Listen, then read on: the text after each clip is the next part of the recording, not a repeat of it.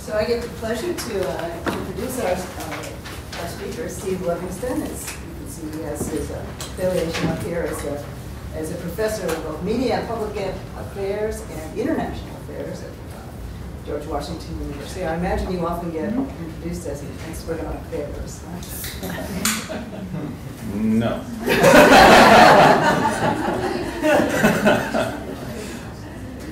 Well, many of you know his work. He's done extensive work on ICT and collective action, particularly in developing countries, and even special emphasis on Africa. We heard some stories last time about sneaking into Sudan without a visa, and the variety of things like that.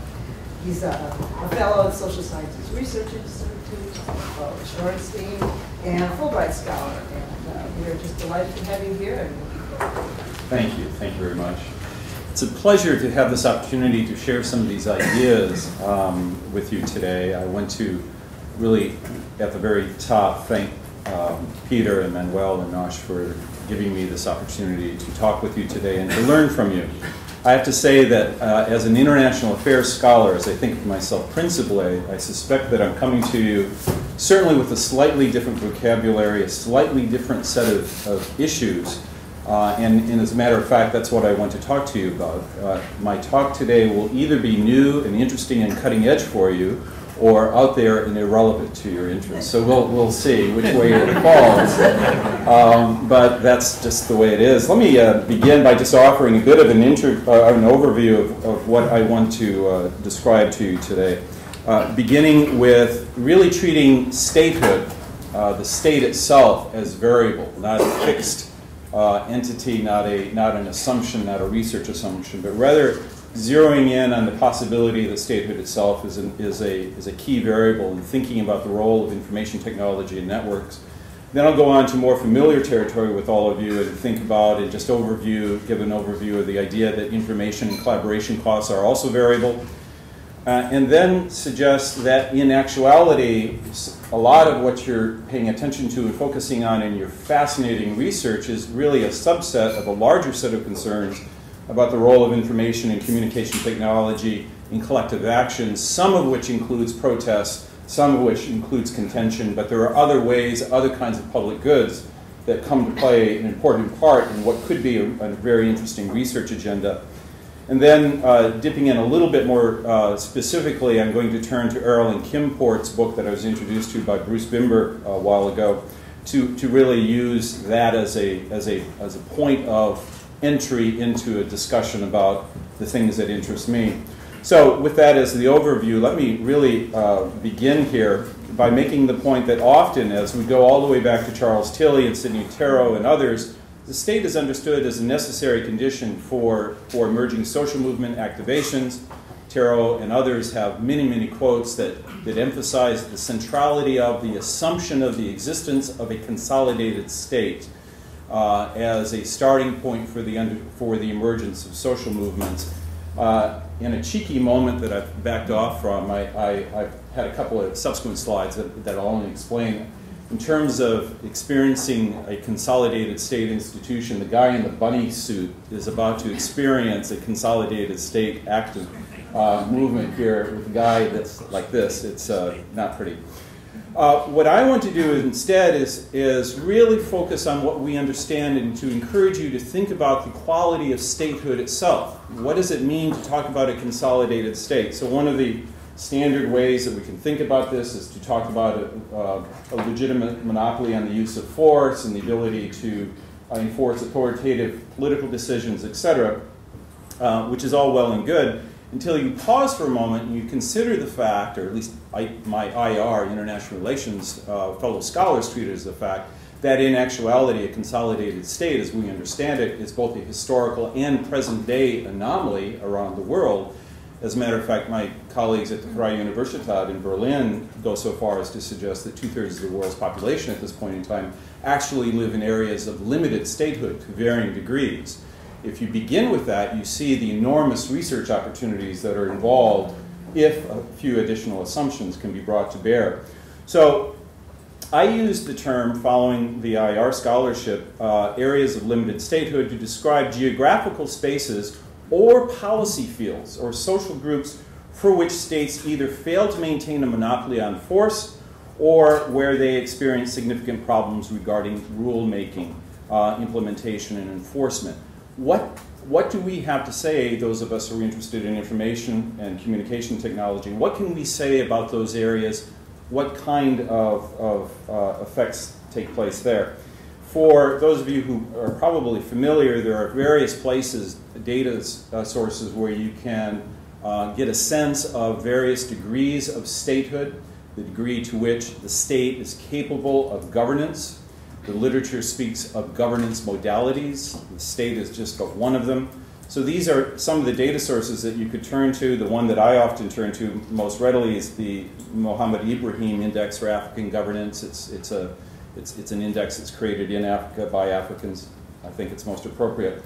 But if you begin, my point here is if you begin to think about statehood itself, not as something that is invariable, but rather variable, you can think of it as a continuous variable, with weak states perhaps anchored on one end by obvious examples, Somalia, the DR Congo, and then of course everyone's favorite on the other end, Sweden, or some such place as that, where the state is actually quite consolidating its capability of governance. Most of the photos, Amanda asked, she wanted to see the photos. Most of these photos that I share with you I've taken in various places. So my research takes me to places like Mathara. And this photo actually underscores one of the aspects of limited statehood that I wanted to emphasize. This is in the heart of Kenya. This is the heart of Nairobi. So this is, in a sense, an area that's right at the heart of the state, but yet it's an area of limited statehood. Please don't go there. There is no sewer. There's no water. There is some lighting that's brought in by an NGO. There is nothing. It is an area where there is no state presence, except for occasional police coming in to collect bribes, which of course isn't conducive to legitimacy. The sanitation is horrendous. I picked up, what did I get? Dysentery. I got dysentery the last time I was there. So, you know, it's a tough research environment. About a week and a half ago, 2 weeks ago, I guess 2 weeks ago, I was in the Edo State, in the Niger Delta region of Nigeria, where the oil extraction takes place.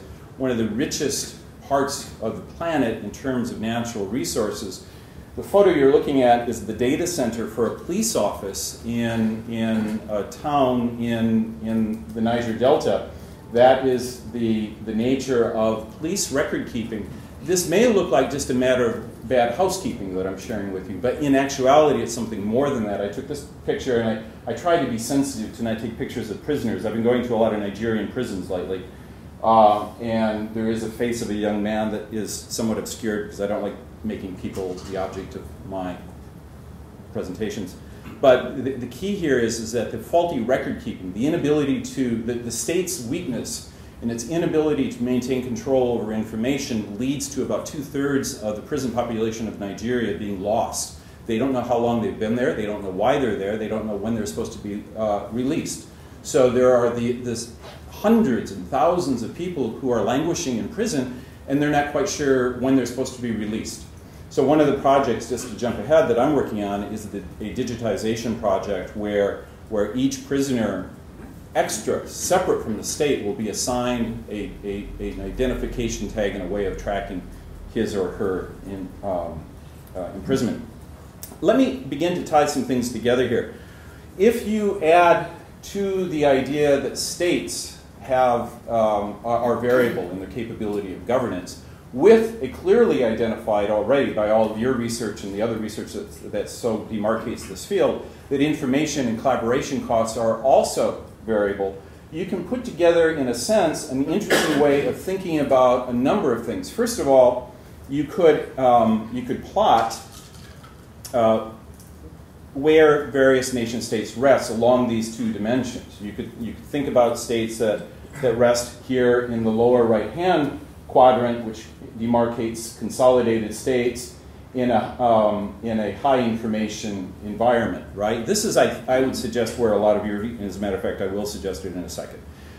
We move into a new information environment, and then this is where my research rests, where I will argue that it's an emerging condition of high information, low collaboration costs, but weak states. And this is a sort of a no-go zone. Let me actually explore this a little bit further. And before I go any further, let me just pause for a second. A lot of this, what I'm presenting to you today, is brand new, so I really do want to get your feedback. It's actually in response to something that Bruce Bimber, a question he posed to me a few weeks ago in San Diego at the International Studies Association meeting. And the question was, are we really looking at the same things, all of us? And so what I'm trying to do is really map out, in some sense, what is all of our research focus, and are we really looking at similar ideas, similar concepts? How can we distinguish between what I'm doing as a researcher and what some of you are doing? This is taking exactly the same sort of 2x2 table and really trying to map some of the field. So here we're going back to the standard social movements literature that talked about the high information costs, and so therefore one of the first things that a social movement needed to do is secure the resources in order to sustain itself. We then move up here where there are consolidated states and information is abundant, collaboration costs have collapsed. And so here we have an examination of new organizational ontologies and morphologies, I think perhaps nicely represented by the talk that was just given by Manuel. Then when we move over here, we are looking at really a sort of unique situation. It's where the state is weak and yet there is a degree of information abundance. This violates some of the norms of the social movements literature. I understand that, but let's explore that for a second. Weak states and information scarcity, again, is out of my area, but there is some really interesting research that's going on right now. A very interesting and important book is Why Nations Fail, that examines some of the reasons why basic kinds of institutional dynamics simply don't take place. So, in any case, let me, for the sake of time, you can see how that maps out even further. A lot of what I'm interested in is actually being pursued by experts in development, in international relations, human security, etc. So Tim Unwin, for instance, is a development expert. And then when we get into areas of limited statehood, you see some other people who are involved in this. So what I'm trying to do is actually move the conversation from where I see so much of the contemporary research taking place in an area that's demarcated by low collaboration costs, information saturation, with consolidated states, and pushing it across into an area where states simply are weak, ineffectual, they aren't operating. So to accomplish this, what I need to do, first of all, is demonstrate that one of the assumptions here, and that is that we are now in a circumstance where states are weak, but information technology creates information abundance and lower collaboration costs. And one of the standard ways that you see to do that, of course, is to look at some gross indicators of late to see the exponential growth in some instances of some kinds of information technology. You can see here that leading the way from 2001 to 2011 on a global scale would be mobile telephony.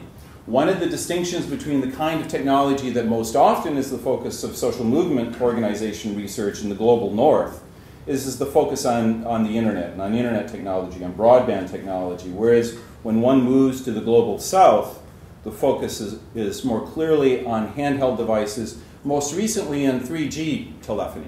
We've moved just in the last 2 years from very simple introductory mobile telephony into at least 3G telephony, which opens up the possibility of Facebook. It's really fascinating to go around the Niger Delta and see everyone. You ask, do you have a Facebook account? And they say, yes, I have a Facebook account. Do you have electricity? No, I don't have electricity. But they have a Facebook account. You know, so the impact of mobile telephony is really quite remarkable in places that you might not necessarily expect. But you can see also some other indicators. Internet users is not anywhere near the same sort of trend line that you see with mobile telephony. And then we won't even talk about fixed line phones and the rest. Again, I know I'm talking to an audience in this instance that's really quite aware of these trends, but it's perhaps helpful just to reacquaint ourselves. This is from July of 2010, where the BBC tells us that there are now over 5 billion, they say connections, I think they mean subscribers, around the world. a point of clarification. Some of these data are difficult to interpret. You have to be careful about it, because if you go into some places in the world, you'll see that a single individual will have 3 cell phones arrayed in front of them, and so each one of those cell phones counts towards that total. And in other instances, you'll go into a village, as I will talk about in just a second, where there's one cell phone, there's one mobile phone for that village, so that it's a subscriber, it's not a one-to-one correlation between people and phones. Looking more specifically at, in this instance, African cell phone penetration, you can see just this remarkable trend line. And of course, this is this is now year to date. The data, this chart is drawn from 2011, but the projections are really quite clear that this expansion of mobile telephony in places like Africa, Latin America, India, elsewhere is going to continue. Another thing, though, to keep in mind is the expansion of broadband telephony in Africa and elsewhere. This map represents some of the subsea cable systems, fiber optic cable systems that are going in place around Africa in this instance. One of the more remarkable things that I've seen in recent years was last year in Uganda, seeing for miles hundreds and hundreds of men with picks and shovels digging the trench that will hold the fiber optic cable coming in from Mombasa on the Kenya coast into Kampala and elsewhere in Uganda. And then NGOs are picking up on that and putting in broadband computer systems in health clinics and schools around rural areas in Africa. We are already beginning to see some of the effects of broadband capabilities in places like Africa. This is just a 3-month, October to December 2011, each bubble representing a certain number of tweets. And of course, South Africa, as it always does, is the exception. South Africa has the largest number in just 3 months. But you can see also, though, at the same time, lucky little Rwanda, if I remember correctly, somewhere up here, I can't see my own slide very well, has 94,000 or so tweets in that period of time. So you're seeing an expanding number of uses for social media and places that's new. And again, as I said a moment ago, you can also see this in Facebook accounts and elsewhere in some really remarkable places.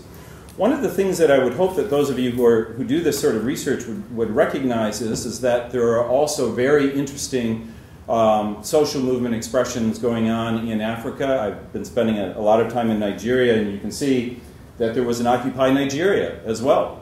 And it was not precipitated, I don't mean this to be derogatory, it wasn't precipitated by cottage cheese, it was precipitated by the fact that the surcharge, the way in which the government has been supplying fuel for the generators that everyone relies on for electricity, because there is no power grid that is functional and operating in any place in Nigeria, which is a deeply ironic situation given the fact that Nigeria is one of the great oil-producing countries in the world, but it doesn't have a functioning, sustained power generation capabilities. So the moment when the fuel oil surcharges were removed by Goodluck Jonathan, that's when Occupy Wall Street, or Occupy Nigeria emerged, and it even had its own version of Anonymous Nigeria. So I would hope that as our research continues to push into new territories, that we can begin to look at these dynamics and how they are very different, I suspect, in the global south relative to what you find in the United States, Europe, Israel, and places of that sort. And you can see, this is a photo taken of one of the demonstrations in Lagos that were a part of the Occupy Nigeria movement. Okay, so my point here is that if there is a reason to think that there is a right, new, interesting research domain found in that upper left quadrant where there are weak states but an emergence of a rich information environment that leads to the possibility of low collaboration costs, we need to push the envelope even further. We need to get out of the cities like Lagos or Nairobi or elsewhere. So to do that, what I have done, I've spent a lot of time. I took this photo in the Rift Valley. It took about 6 hours to get in by Land Rover, motorcycle, and walking. This is far off the beaten path. And one of the things you can see, even though it's an extremely traditional village, next to his panga, he has his cell phone. So the reach of cell phones, of mobile phones into places so far from any sort of state institution really is one of the remarkable things that you're beginning to see all over the world. You're also beginning to see this in other ways, other than people having cell phones in their hands. If you go into any village or town, such as this is in the Democratic Republic of Congo, I took this about 2 years ago, I guess, you'll find that much of the village is now painted in the competing colors of various mobile providers. You see this also in Latin America, not quite to the same extent, but this is the sort of thing where branding wars are going on quite constantly all across the landscape of various villages. In Afghanistan, I don't have any brightly colored buildings, pictures taken of Afghanistan, but again, in this instance, this guy has, as all the Afghans that I tended to see, have also their mobile phones with them, constantly talking on it. A few years ago, Kimberly and I were in northern India, and we were in a very remote area in the foothills of the Himalayas. No electricity. This room is being illuminated by a generator. But yet I asked everyone, will you show everyone who has a cell phone, raise your hand? And you can see the vast majority of the people raised their hand. These are tea pickers, very poor, living in very difficult conditions, but yet they were sure to have their mobile telephony. So the point is that we're beginning to see the spread of an information-rich environment in places where the state isn't quite fully developed, isn't consolidated. So if we think about this, Manuel has pointed the way in considering the rise of network society and changing organizational morphology. Bruce has talked about the nature of post-bureaucratic politics and that are found in thick and robust information ecologies. Shirky has talked about organizing without organizations. And Earl and Kimport more recently has been talking about leveraged affordances. What I am interested in doing at this point is just really using this last bit of terminology to think about the consequences of an information-rich and robust environment where the state is missing altogether, or almost missing altogether. I'll come back and talk about that in just a moment. I see I'm at about 26 minutes, so I'll try to wrap it up quickly. Just some language so that I can share with you some of the things that I'm thinking about as I try to understand the role of this new development. If you're familiar with Earl and Kimport's terminology, they try to understand the effects of affordances, the type of actions that are of a characteristic of actions that technology enables through its design. In other words, what can we achieve with the availability of some given set of conditions, technological conditions? They talk about two types. One is supersizing, and then they call the other theory 2.0. Supersizing involves those instances of where existing organizations can do what they do more rapidly, with greater speed. They can leverage the efficiencies created by a reduction of information costs, coalition building, mobilizations, coordinations are all made more efficient and faster. But the fundamental nature of the collective action itself is unchanged. It requires co-presence. It requires the movement of atoms. Examples would be boycotts, protests, rallies, this sort of thing. The key here is that the efficiencies that are created only lead to an efficient movement of atoms, of people in this instance, to some place. Theory 2.0 in their terminology is different. This is when all of the action takes place solely online. It's a kind of collective action that exists only in digits. Right? In those instances, and if you're old enough, you'll know who Max Headroom is. He sort of existed solely online, right? So it's sort of like a Max Headroom sort of collective action, but you have to be of a certain age, and American probably wouldn't get that joke. That's okay, though. But it exists only online. This is where information technology has its greatest capability to leverage affordances. This is where you get the most information bang for the buck, if you will. So if you think about this, you can array these as well across different, along a continuum. What I'm trying to do right now, and I'm only wishing to share an impression of this rather than a complete research disquisition on it, but what I'm trying to do is use these kinds of basic categories for thinking about how we can leverage different kinds of collective actions according to whether or not they exist solely in a digital form, or whether there is somehow also the necessity of moving atoms, of actually getting resources, people, to a protest site, or other commodities or objects to a place, what they call supersizing. What I want to try to do in my research as I continue along to think about this with your help and encouragement, I hope, is to think about some of the ways in which the platforms, the information technologies that one finds in Africa and elsewhere might fit into these two categories. So let me just do a quick run through of some of the more common kinds of platforms that you find being used and deployed in places like Africa and Latin America and elsewhere that are very different. This is where my terminology and what I'm looking at looks generally quite different from what all of you tend to look at. I don't look at Facebook and Twitter so much as I do rapid SMS, frontline SMS, and other kinds of digital aggregating platforms that are appropriate not to a broadband environment, but rather to an environment that's dominated by mobile telephony. Frontline SMS is a text aggregating, either coming in or going out platform that's used to send messages to thousands of people all at the same time, or alternatively, used to aggregate, to bring into and accommodate messages coming into a central platform. There's another similar sort of technology called rapid SMS that does the same thing. They're just simply two different brands that achieve something really quite similar.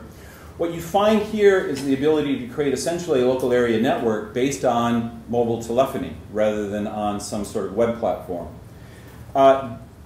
What one finds is many of these technologies end up being sort of nested. They build on one another. So if we were to move on and think about how frontline SMS is often utilized, it's utilized with the Ushahidi platform, which of course emerged out of Africa in the 2008 post-election violence in Kenya. Ushahidi is an open source geographical information systems platform that uses geographical spatial references, tags, in order to represent events on a map, on a spatial domain, but it's tagging, just tagging of a different sort than what so often is the case with tags on the internet. Ushahidi has been used in a number of places around the world. The platform is a way in which one can, among other things, using frontline SMS, display and aggregate reports of need, of crisis, of events that are going on in the community that are crowdsourced. Using the mobile telephony that's available, they're crowdsourced and brought in and displayed on these various platforms. This is an example of how Ushahidi is being used in the eastern Congo, where, according to some estimates, though I think they're exaggerated, as many as 5 million people have died since about 1996, where mass rapes and entire villages are at risk. Ushahidi is being used here through mobile telephony, reporting in about events that are going on deep in the bush and displayed on a map. So we have awareness of events that we would not have had in an earlier era. In the case of the Russia Help Map deployment that was developed by a former graduate student of mine named Grisha Izmailov, what Grisha and his colleagues were able to do during the 2010 wildfires in Russia was not only document the nature of where events were taking place, but actually utilize by the categories, if anyone reads Russian here, help us out, but by utilizing categories over here that actually facilitated collective action. So basically, and if you're not familiar with the Ushahidi platform, each one of these numbers, if this were a live interaction, you could click on it, it would take it into a higher resolution, and then eventually across the top you could click on it and you could actually see the text message, you could see the report, you could see the video, the photograph, etc. So it's a multimedia platform that is geographically, spatially represented. So if you were to tap onto the 32, it would take you into a higher resolution. You could see what's going on there. These categories, though, were designed to allow for collective action to emerge from the community. So somebody might report that we have need for food and water in this region. Somebody else would be able to report, we have those things. A third person would report, and we have the vehicles to get them to your location. So there was actually a collaboration going on within the community that was not organized in any other sort of hierarchical manner. So these are other examples. But let me actually back up for a second. This is probably the most successful Ushahidi deployment. It was the post-earthquake deployment in Haiti a couple of years ago. So going back to the categories that I introduced from Earl and Kinport, you have two basic possibilities. You can use information technology in an area of limited statehood and leverage the possibilities that are found totally within the informational domain. In other instances, you're simply creating greater efficiencies, such as perhaps the Russia help map was an example of. But you still need to get things to places. Here's why that's important to me. If you have relaxed the possibility of the existence of the state, and you still, though, have affordances that are created, you have something like governance that's being created, but you still ultimately, is the question, do you still ultimately need something like the state in order to move atoms? And it's a deeply simplified way of presenting it, but I'll try to make it clear as we go along. In the case of the Haiti deployment, people were tweeting in, "We need blood of a particular type." That information was being used by American military and the Red Cross and other NGOs in order to get blood to those places that were being reported. So it was crowdsourced in terms of need, and the state came to fill that need. That isn't always possible. So I took this photo. Again, this is in the Rift Valley. This young man is going around collecting information. He's doing it on a motorcycle. These are Maasai communities, so they're nomadic. They're roaming around constantly. They're hard to find. He would spend days just trying to find these people. I spent some time on the back of his motorcycle trying to help him find those people as well. I suggested a supersizing solution for him. They distributed cell phones to the community, and now this young man, rather than riding around on a motorcycle, is instead focusing on specific points of need, and the community are reporting in the various data points using their cell phones rather than trying to physically cover this territory. That's terrific. That's an efficiency, but is the state ultimately still needed in order to get the kinds of resources that are needed for these communities to survive and to thrive? So again, I want to continue with the search. In some instances, such as with the Grameen Foundation's community knowledge workers, it's simply a matter of sharing information, of totally finding that the nature of the collective action is online using mobile telephony. Here you don't have the atoms problem. You don't need to get resources to remote communities. The resource is information, it's knowledge itself. This example of a collective action platform in Africa, Wadi Kivu, raises an interesting problem. It's run by a Columbia University professor named McCartan Humphreys, who works with Joseph Stiglitz in the Earth Institute. And what McCartan was trying to do in the North and South Kivu region of the Congo was creating an information-based alert system. He actually seeded cell phones. He took cell phones into the communities, gave them to phone holders, and gave them a routine to report back on a regular basis. What are they seeing? And they were in McCartan at Columbia University in New York was getting stories such as, "Our village was just attacked today, 3 people were killed. This community was just, it was invaded by the Mai Mai, and these number of women were being raped." And here is the basic problem with this technology. You have now a situation where you're in that quadrant. There's no state, but there's an awareness. There's an information technology that allows not only local people to be aware of what's going on, but a researcher sitting at Columbia University in New York. What do you do in that circumstance? You have no mechanism of providing security. You can't do anything. Why not? Because you don't have the means of actually moving atoms, of getting the resources that are needed, in this instance security forces, to deal with the crisis that you're learning about in real time through the information network platforms that you have. So it's a kind of collective action. You have awareness of the condition, but what do you do about it? How do you deal with that?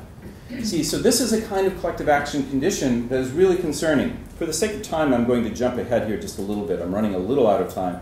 This is another example that's really important of the same sort of global information network capability. M-Pesa has been revolutionary. Millions of people in Kenya, Tanzania, and Afghanistan are using M-Pesa. If you think about banking, banking presupposes the existence of the state. Regulation, electricity, security, roads, all of these things, elements of the state, are supporting elements for banking. If those things don't exist, you don't have banking. And so M-Pesa has changed through digital technology, through leveraging technology. M-Pesa has changed the way in which communities, rural communities, manage money. M-Pesa is a value transfer system that's rooted solely in cell phones. Somebody's paid, somebody stores wealth rather than buying another cow, they're storing wealth on their handheld devices. and you can see an example of how it's used. You can pay bills, you can buy goods, you can buy airtime, etc. with your M-Pesa accounts. Another interesting aspect of the research that I'm doing is how commonly one now finds innovation hubs in various cities around Africa. Probably the most important one is iHub in Nairobi, which serves as an incubator for technologies that are appropriate to the digital information environment there. So what are we looking at here? What we're looking at here is its collective action characteristics in digital platforms in areas of limited statehood tend to be more fluid and the sort of technologically enabled collective action that's found in the global north. M-Pesa is effective in providing a key public good on its own. It's a theory 2.0. It only exists, it's like the Max Headroom version, right, of technologically enabled collective action. In the case of the Ushahidi deployments, whether it's the Russia Help Map example or the Haiti deployment or all the 15,000 other deployments that one can find of Ushahidi, it's mixed. Sometimes the deployment only has to do with information. In other instances, it's demarcating a need. Who fills the need? Is there a limit here as to what technologically enabled collective action can achieve when there's a necessity of getting security, food, water, medicines to remote communities, whether they be in North or South Kivu or wherever? I think at that point in time, we run up to a limitation as to what can be achieved in a technologically enabled collective action initiative. You simply need to be able to get security to communities. You have to be able to move atoms, as I say. That is done most often by states or the surrogates of states. If the UN were to leave the Congo now, the entire efforts of almost all of the NGOs in the eastern part of the Congo would simply collapse. One might ask, where is the contention? Where is the power and counterpower in these considerations, in these deliberations? I've given that a lot of thought, especially a couple of weeks ago when I was in the Niger Delta region, and when I looked at the extreme poverty that one finds all over such a rich place, and I sort of came to this conclusion. It's often the case that areas of limited statehood are not entirely limited. They're not always entirely weak. States in places like Nigeria or Kenya or elsewhere have a capacity to extract value and hold it into the hands of an elite. What the collaborative action that's enabled by the new information technology does is it provides citizens with the capability of challenging some of those conditions. When somebody is languishing in a prison in Nigeria, and if we can follow that person, we can bring a degree of social justice to him or her that otherwise would not exist. So in a sense, the power or the counterpower is to the corruption that is endemic to so many of the states that are found in areas of limited statehood. Areas of limited statehood does not capture as a term the kinds of ways in which we can push back on the corruption, the malfeasance that is so clearly a part of the lives of people who are living in places like Mathara. So that's one way in which it really is, in a sense, an ability or a claim to push back on that kind of weak state that limits the capabilities of the state only to preserve the privilege of the wealthy. There's another concern, though. To the degree to which we can find ways of fulfilling the role of states through collaborative action that's enabled by technology, it introduces a difficult question. Where is accountability? If it's the state, if it's government that is responsible for the provision of public goods, health, security, welfare, clean water, food, we know where to turn, as Amartya Sen has told us. We know where to turn when we want to know who is failing in that job. The degree to which technology is enabling collaborative action on the part of publics where there is no state, it also introduces problems with respect to where is the responsibility. Where is authority in a networked information system? Who do we hold responsible for the success or failure of any given deployment if that deployment itself is serving a surrogate role for governance?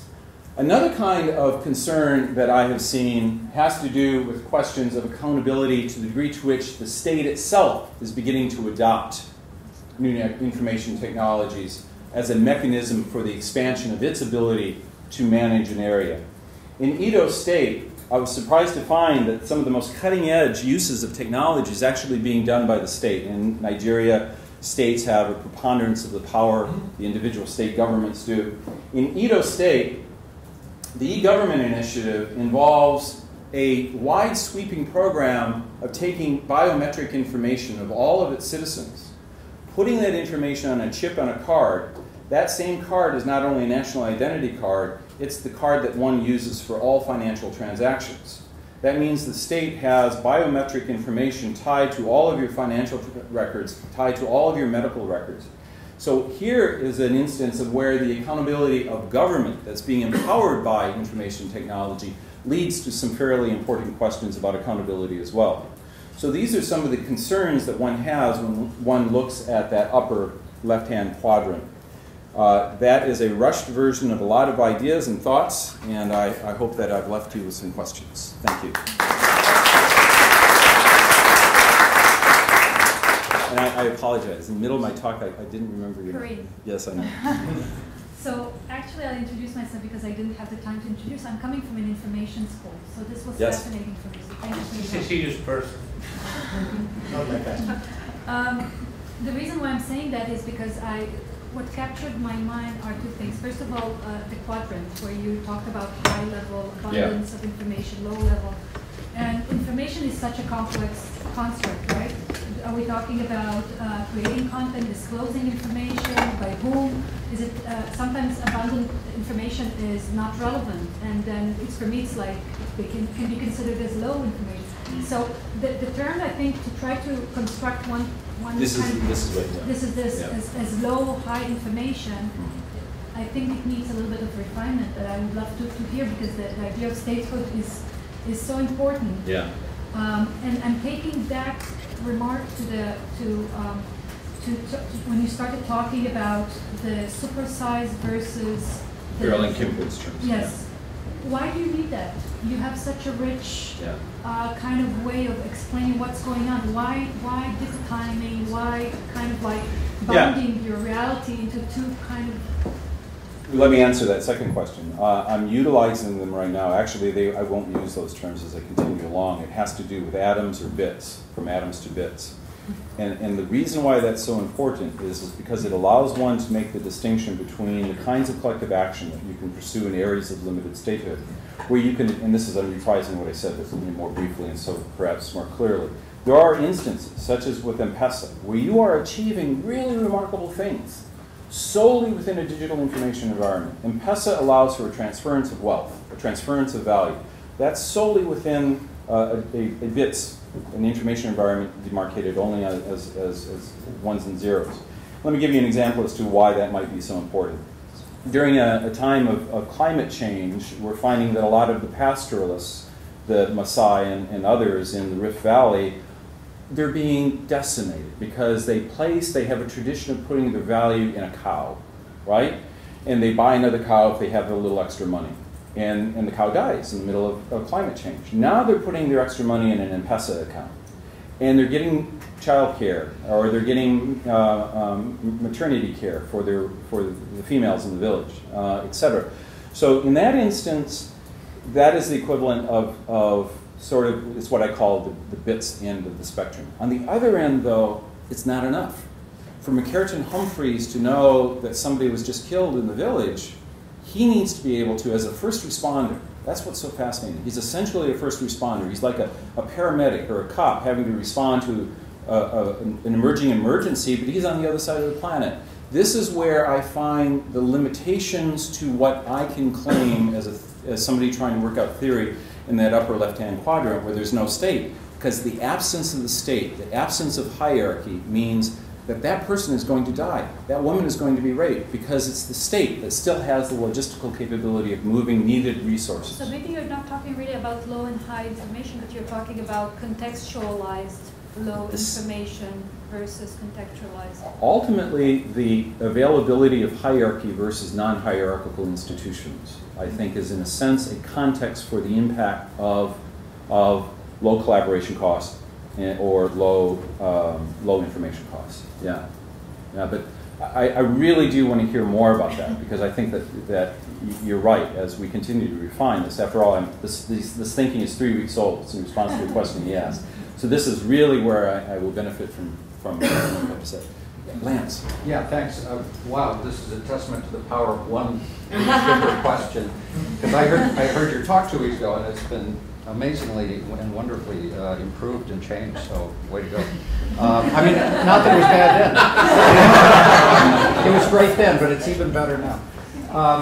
But here's my question about the atoms and bits. I wonder if that's not really where we want to be in thinking about how to deliver, police services or healthcare or emergency relief and so on. I mean, yes, it is involving atoms, of course, but governance occurs in a lot of interestingly nuanced ways, from states to nothing. Plans to. So there's NGOs out there, and they need the information. Witness, the Haiti relief effort and so on. And then there's UN peacekeepers, and there's UN peacekeepers and NGOs working together, and so there's a lot of stitched together quasi-governance in the absence of these states, which I still think supports your argument that the information delivery is crucial to the response. But I think that you have a much broader spectrum of response types available to talk about than you at least conveyed in my understanding of what you're saying. I'm actually not as optimistic about the capacity of NGOs to serve as that sort of governance alternative to the state. And the reason for that is that I've spent too much of my time wandering around places in the world where all of the NGOs all congregate to the same NGO community, whether it's Arusha or Goma or Kandahar, and vast regions of the country remain untouched. Clifford Bob, in a book called Marketing Rebellion, talks about this a little bit. And the clustering of NGOs would actually be an interesting, I think, there are people who do that research, but NGO clustering around the hotspots. So even within Nairobi, for instance, in Nairobi itself, Kibera is the NGO mecca. Everyone has to have their presence in Kibera. Have you ever seen The Constant Gardener, the movie with Jean Le Carre? That's Kibera. Mathara, right next to, just across town, no one's there. No, it's untouched. No NGOs, except for a handful of indigenous ones, ever go. So I get your point, but with respect to the capacity of NGOs sometimes to serve as alternative systems of governance, it's important. But in a way, I think you're making my point, because there's a lot of attacks on NGOs right now. And I've got cases that look like NGOs are doing great things and NGOs are doing terrible things. They've got accountability problems. They are trying to be accountable. So I think that you could problematize the responsiveness of NGOs along with your information technology systems. And really look at different cases of success and failure. And I buy what you're saying about where NGOs congregate, and there's dangerous things for NGOs out in other areas, so they don't go there. But I also do see examples of sort of successful models of NGO coordinated response that I think you're somehow not, maybe in the countries you're looking at and the problems you're dealing with, you're not seeing it, but I think there's a whole set of other kinds of problems that look like they're amenable to the kinds of communication networks that you're talking about, where you might find better cases showing what works. Which fits in well with what you've been doing lately with sort of meso movements, NGOs finding collaboration. Yeah. That's essentially. Yes, sir. Yeah, so on the bits atoms dynamic, I'm completely with you. I think it's a conflation, and it's confusing, and it's not necessarily a useful way to organize the thinking about the really interesting questions that you're actually trying to ask. I think that in terms of the the question is, in a place where there's a weak state, how do you do effective service delivery that involves physical goods and services? Right. That's the question. And so then it's how does whatever institution is going to be doing that, whether it's a state institution, a nonprofit organization, a community-based organization, a social movement organization, what are the ways in which that can be an accountable institutional mechanism accountable to the community that it ostensibly serves? And I think you would then ask that question across all these different types of institutional spaces. It doesn't have to be a state. In the juntas de buen gobierno in southern Mexico, you have very effectively self-organized security by communities in the absence of the state. They don't need NGOs, and they don't, you know, they have a self-organized mechanism with direct democracy, and it's been very effective for them. Actually, they're in an antagonistic relationship to the state and to many of the NGOs, but they have a strong formal accountability mechanism. You know, so it's that, to me, that's the question. And in sort of the bits and atoms thing, it's like, well, if you free yourself from thinking about these two alternatives, then there's a really interesting space about solidarity, action at a distance, how people can remotely support really interesting local mechanisms that are doing, say, service provision. And an example would be, so like, we have to bring up like Coney 2012, right? So what would happen if the $30 million raised selling action packs, you know, instead of being used to advocate for U.S. military intervention, was used to directly fund on-the-ground community-based organizations by delivering, you know, money to them via an M-Pesa-like service? You get a much more interesting dynamic space that has sort of local control than this, you know, we need strong state actors to take care of this situation. Yeah. That's an interesting observation. I would say one of the things that I'm doing right now is actually very specifically going around looking at community policing initiatives, is what I think similar to what you were talking about with respect to Mexico. And the challenge there is finding ways of leveraging information technology to actually keep some degree of control over the policing mechanisms, the community policing mechanisms themselves, because there's a habit of mob justice. You know, the community policing initiatives sound really good, except for, as one day last year, I saw a community policing initiative, and they decided that the next thing to do is throw the suspect under the bus. So you really are trying to find here a way of gaining a degree of accountability and control and transparency over those community initiatives. Over any initiative. That's right. Any institution, whether it's the state, community, NGO. Yeah. Okay, I saw a hand up over over here. here. And then Raven and Manuel. Yeah. And then Martin. Okay, thank you. So I have a question about, what do you think about the relationship between the four quadrants that you showed here? So why I ask this question is about the relationship between the weak state and the possibility of having like e-governance, network governance, can you say that? So I think, maybe to some extent, the capacity to have this kind of network governance is because of this the weak state. So the weak state is so weak. As a result of that, you have the proliferation of this commercial mobile company that provides this kind of service, enable them to grow.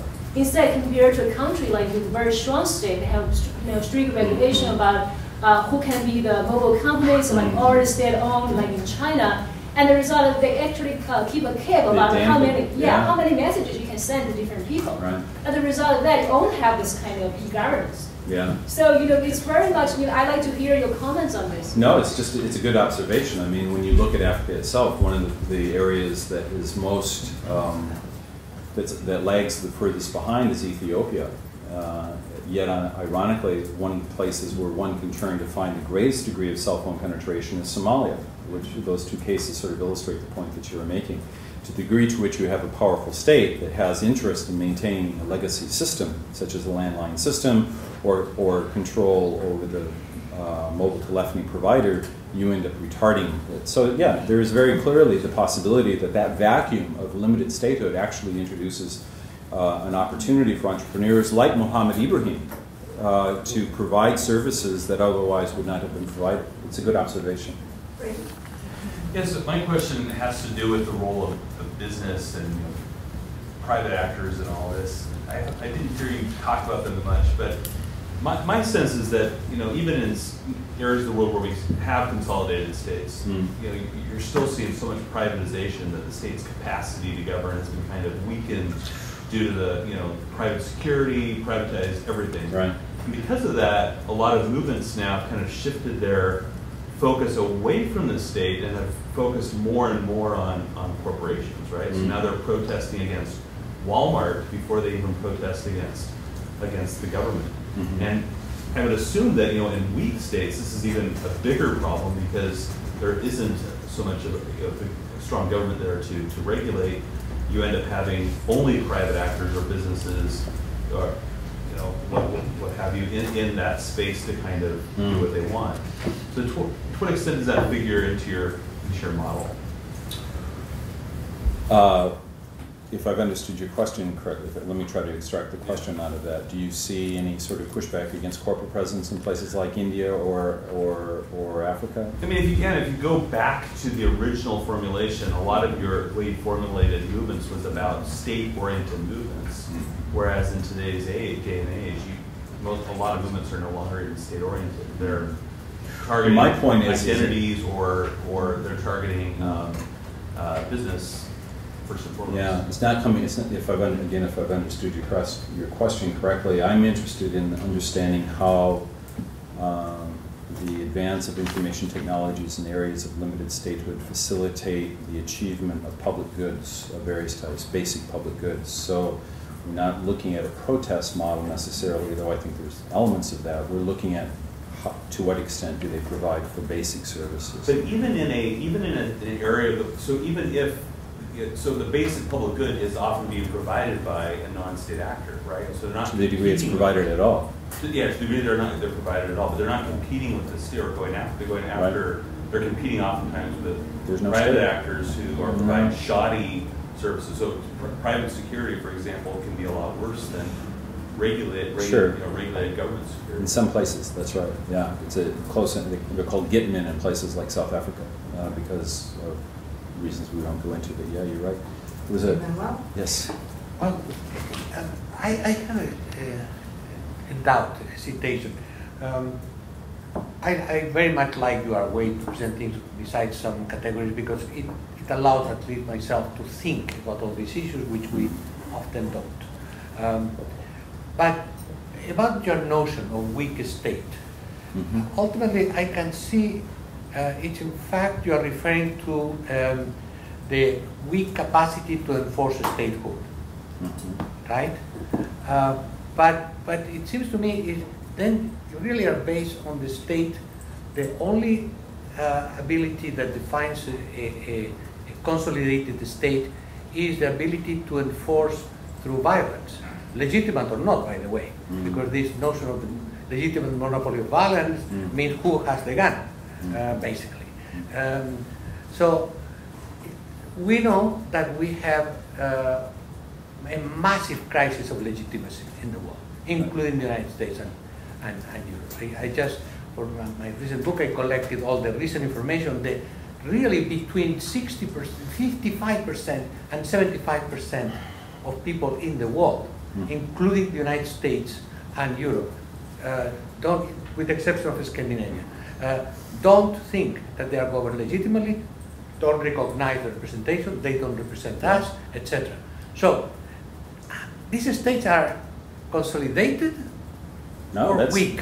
How we introduce there the crisis of legitimacy, because ultimately it depends if they still have the police or not, because if people could vote out the entire political class like in Argentina in 2001, they would do it in many countries. And what they are doing, they are voting against. In France, in the recent election, about 2/3 of people say they were voting against the other guy, not for anyone.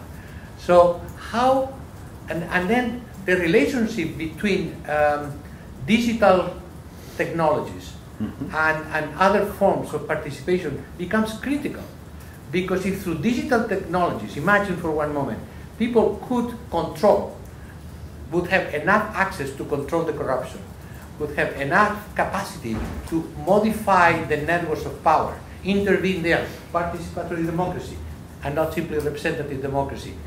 That would actually be a way to reinforce the legitimacy of the state versus a state that is consolidated in terms of the monopoly of violence, but not increasingly not consolidated in terms of the legitimacy. How you would think they consolidated the states in this framework? No, I think that we're in agreement. As a matter of fact, I cite out of Power and Counterpower.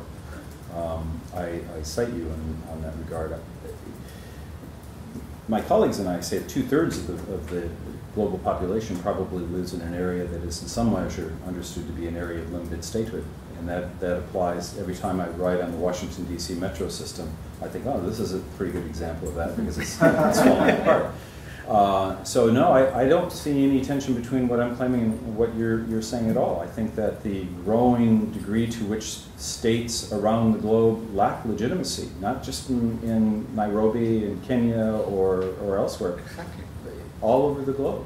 And so if that is true, if we are forced to relax the assumption of a consolidated state, that suggests actually that my focus on this area of limited statehood in an information-rich environment should be more important, not less important. In other words, I'm moving from... I agree. That's exactly what I was saying. Everyone is doing research here, and I'm saying we should really start paying attention over here because the state is either missing in places like the Congo or in the metro system in Washington, D.C., and to take a lighthearted example. But you know, the crisis of legitimacy is a driving force that's driving, I think, the research from here to here. We have to stop assuming, as Tilly and Taro and others did, that somehow, you know, social movements and the things that propel participatory democracy somehow exist here.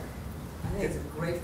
Because the arrow is moving from consolidated state to weaker state, not the other way around. Yeah, yeah.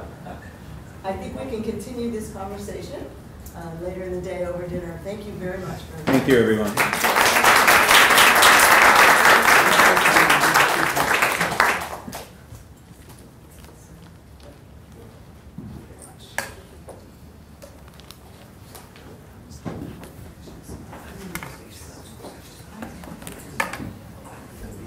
Let's just stay there. It's okay. You could ask your question quickly, Martin. Somebody have a question? Martin had a Yeah, question. Mark I had think one. you two would chat while I set up. No, go ahead. Just like combining a little bit the critique of Sasha of the bits and the atoms actually is the right distinction of Manuela, the strong and weak state. Also the strong and weak state for me is very confusing because it's such a relative, you try how to get a handle of it, how you could quantify it, right?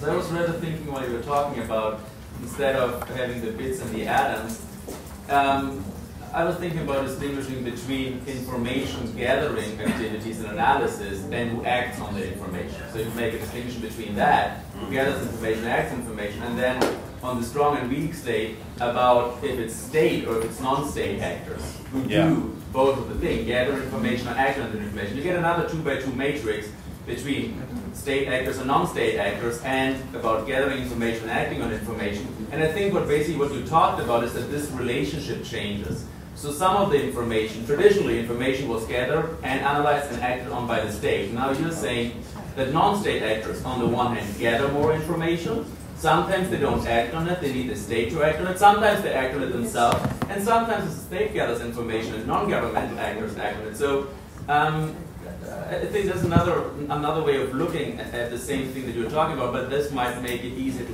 quantify the shift that you're talking about. Thank you, but we have to defer to the next. Thank you very much.